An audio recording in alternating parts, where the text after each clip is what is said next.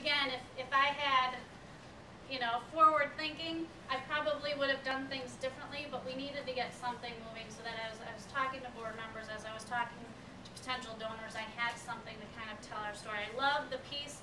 I probably would just have changed some of the content now that we have stronger stories to tell. So that then leads to the Legacy Society, so our Planned Giving Society. And again, this was something that typically nonprofit organizations, planned giving is kind of that final step of moving a donor along the path of giving.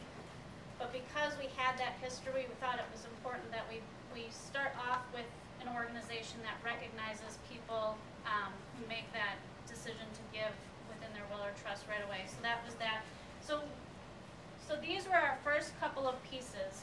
And early on, we stuck with the 4 words that are in the first piece. And the branding kind of spawned out of this piece with the Inspire, Grow, Learn, Give. And I wish I could, take credit for saying, yeah, and this was the plan all along, and we evolved. It very much, we fell into it, and we kind of evolved as it was necessary. So Inspire, Grow, Learn, Give. So now I need to develop a donor base. I need to get some annual gifts. So we created our first annual campaign called the Imagine Campaign, sticking within the one-word theme, but also making sure that the colors tied in, the look felt like it was consistent with the other pieces, and that the flow happened with the one-word images on what it can do. And so that was our first journey into really evolving the brand into something further. At the same time, and I wish I could show you our old website just to give you an idea of the transformation, but I'll give you just a quick visual. Open a blank screen and put 6 giant green buttons, looks like computer keys, but even bigger than a computer key, and have one that says Foundation Meetings, one that says Minutes. I think one was like Bylaws. Literally, that was our website, was a blank screen with 6 giant green buttons that each had one thing that would click to another. I don't even know if it was another page or if it just scrolled down. It was horrible. Like, I couldn't, when I asked where the website was, well, this is it. I'm like, no, well, where's what do we do? Where's the information? Well, this is it. I'm like, great.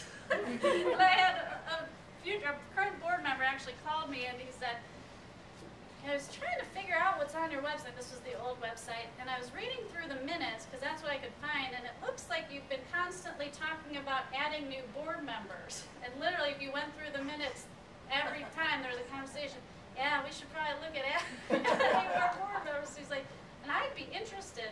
And I'm thinking, oh my gosh, this website actually brought in a board member. Like what a real website will do if that could happen. So we evolved into creating a website that continued with the branding, with the Inspire, Learn, Grow, Give, the colors, kind of that color bar is something that we've used to tie a lot of it together. And it's, again, as you all will understand, websites are constantly a work in progress. You think that it's good, and then you realize we got to update this, and you got to keep it up, and you got to make it interesting. So this is continually going to be a work in progress. So the 2 people that helped me with this, they really were just friends of mine that then eventually formed a company. So I just keep calling them and saying, okay, well, I need something to do this, or I need something to do that. And so we took from these storybooks. What I found too is within our library walls, there was nothing about the Library Foundation. You could go in, of all places, the library, and find nothing about your Library Foundation. The place for resources and information had nothing about us except for that painful little website that if they clicked to, got 6 green buttons.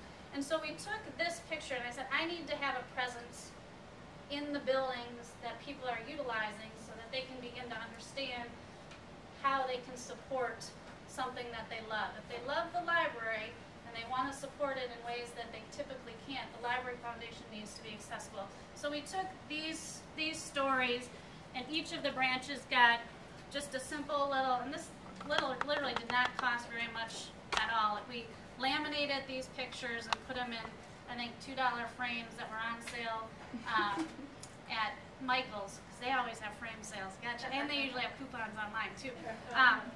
So we just got these images so that we could print them out and frame them and have them in the library so that there was a presence. We also created a poster about this size that just had some simple images that you see here, and then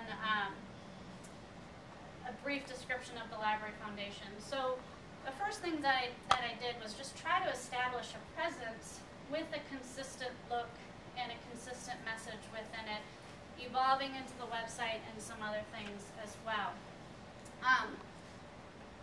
Within that, I started to then identify what are the avenues, and this I'm kind of talking to the nonprofit world right now, but what are the avenues that we're touching people at a different level than just your average user coming in to check out a book and leave again. We have four special collections within our district: nonprofit, business services, local history and genealogy, and consumer health. And when people come in and take advantage of those services, they're getting kind of above and beyond help. They're getting not just, here's a list of books that you want to read, but they're getting statistical information printed out. They're getting business data provided to them. They're getting the first steps of creating your own health workbook and things like that. They're getting time spent by librarian and library staff to help them on whatever journey they're on. And a lot of times those librarians that are responsible for those areas are being told, how can I thank you? Can I give you a gift certificate? Can I pay you? Can I tip your staff? How can I do it? Well, I wanted to answer that question for them. And I said, you can do that by making a gift to the foundation. So how do we get that into the hands? And so we created a piece that not only helped them in their process of telling their story, and there's a card on each of our services in here, but then there's also a little survey that says, what did you like? How could we make your experience better? And then if you would like to make a gift, here's who you send it to and how you can say thank you. So that we can help give those staff who probably will never feel comfortable in saying, if you would like to make a gift to the Library Foundation, here's how you do it. But they can easily say, if you like these services, here are other special collections with business cards of each of the people that oversee them, and then there's information about our Library Foundation that is a way for people to say thank you. So they don't have to ask. I don't have to put people in uncomfortable positions for doing something that they won't want to do, but I can give them an easy tool to say, here's some more information. We would love your feedback if you have any. And again, tying in the branding within all of that. So we spend a year with the Imagine campaign. The Imagine campaign goes to support early literacy kits. So we create kits that contains 3 books, information about library programs, a library card application, and ways that parents who really are their child's first teacher can do what they need to do to prepare their child to enter kindergarten and be prepared to read. Because we know, and the statistics are astounding, if you start behind, it is so hard to catch up. And if you don't catch up, the likelihood of success for that child is very low. And so we wanted to try and get early literacy kits into the hands of every parent and caregiver, pre-readers in St. Charles County. First year we started off with distributing 2,000 kits to organizations like Crisis Nursery, Youth in Need, United Services, so youth-serving organizations that are hitting some of the families that need a little extra help. This year we now have it in our partner hospitals, Barnes-Jewish, St. Peter's, and Progress West. Every new mom is going to receive a kit, and we're still doing all of the youth-serving agencies.